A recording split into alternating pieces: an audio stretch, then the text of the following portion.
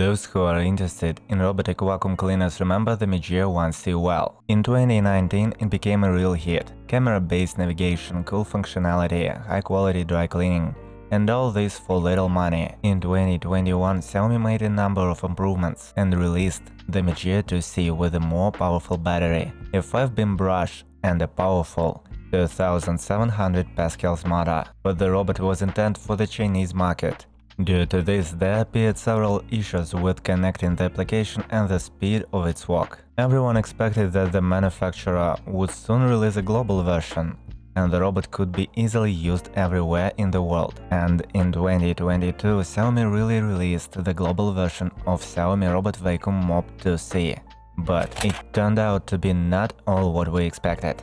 The fact that in the updated version Xiaomi for some reason decided to abandon all previously made improvements. The app started working better, but are there any other differences between the new Mijia 2C and Mijia 1C from 3 years ago? And is it worth paying $210 for this robot? Consider the design and functionality, test the robot and try to answer these questions. The package includes robot vacuum cleaner, base, power cable, and brush which must be placed under the bottom of the vacuum cleaner. Mop with installed napkin. Full and brief instructions both in English. The package is almost similar to Mijia 1C's one. True, this time I didn't get a service brush. I searched the whole box, but I didn't find it. It is also impossible to tell one robot apart from another. The same white peel with a tinted window on the bumper, camera, buttons, outlets. Everything is the same, including dimensions. There are 2 control buttons, start and home. Behind those is a viewing camera. On the front side there is a spring-loaded bumper without a side sensor. They also decided to save money on the rubber band. Apparently the manufacturer believes that the robot will carefully avoid obstacles anyway, so we'll check it during test. The exhaust grill is standard. Under the lid, a regular dust collector from Xiaomi is inserted. Transparent plastic. Folding front wall. 600 ml volume. There's no prep filtering, only a HEPA filter, and this is a big disadvantage. There's no curtain in the suction hole, which is typical for all Xiaomi models. On the panel under the cover there's a Wi-Fi indicator and a reset button. Now let's see what the robot has under the button. Swivel roller, driving wheels, charging terminals, surface sensors, and brush with long leashes. Floor sensor is needed for mapping.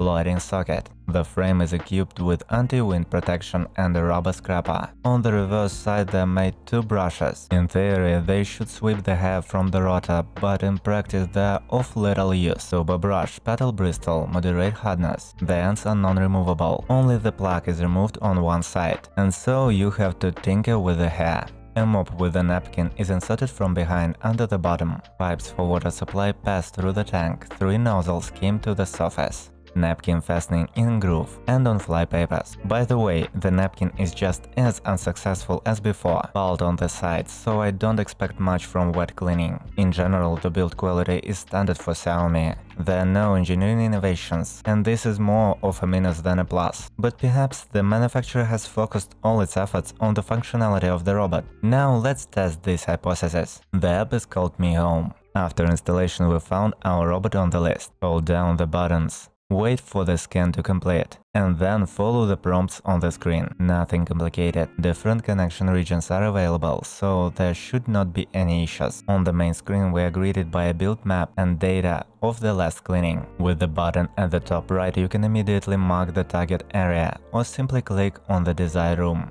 The robot divides the apartment into rooms automatically, but you can make changes in the editor.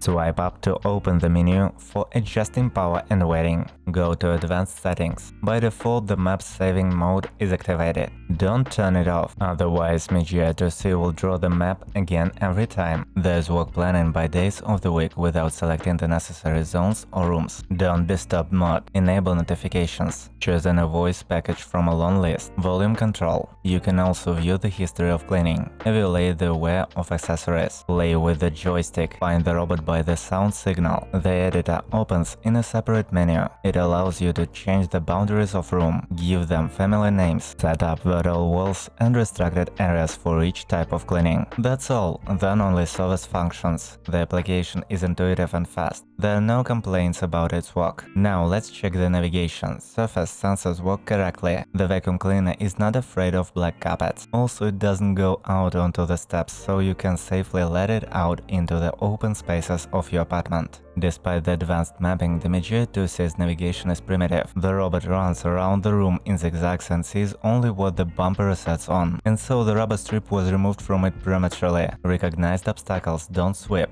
Just go around and return to the original trajectory. Karen's Mijia 2C also doesn't notice. If you have them long and lie on the floor, it is better to leave them anyway. Otherwise, it may chew the edges and struggles with the dryer but doesn't get stuck because it can't pass through the legs. At the same time, the patency of the thresholds is normal. Jumps over 2 cm straps cheerfully. Of the advantages, I can note good ability to move under furniture. Otherwise, the results are expected. Navigation doesn't differ from other versions of Mijia C. Within the apartment, Mijia 2C moves rationally, room by room. Battery capacity 2600 mAh.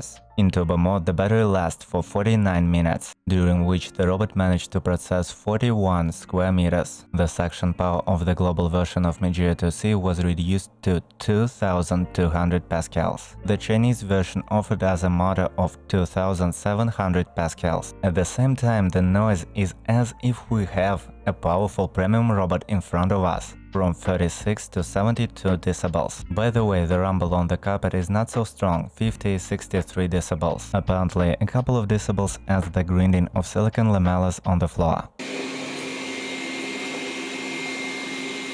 It remains only to understand how well Mijia 2C collects garbage.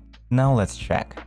In automatic mode, the vacuum cleaner passes the pan twice in zigzags and along the walls. The turbo brush confidently grinds crumbs, grains, and even filler. There's no side sensor, but this has even become an advantage for the robot. He constantly nods in the direction of the plinth, rides for a long time, but cleans thoroughly. As a result, the modes remain only in the depth of the corners. Result: 98%.